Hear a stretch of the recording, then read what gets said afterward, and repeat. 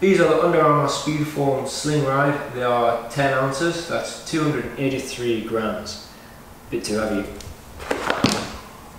Next on my Nike Pegasus 35, they're 9.9 ounces and that converts as 281 grams.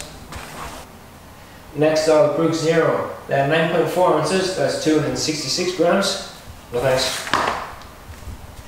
Next are my New Balance VaziPace 2. They're the same as the Brooks, that's 266 grams, 9.4 ounces. They're going to stay because they're really comfortable, I like them very much. The next pair of shoes are the Nike Zoomfly Flyknit. They weigh at, 8.6 ounces, that's 244 grams. I really like these, so they might be there. The Newton Distance 5, they come in at the lightest, they're 8.1 ounces, that's 230 grams. However, these are not very comfortable. I don't like them at all. These are really my last pair of shoes. These are the Vibram 5 Fingers Bikila.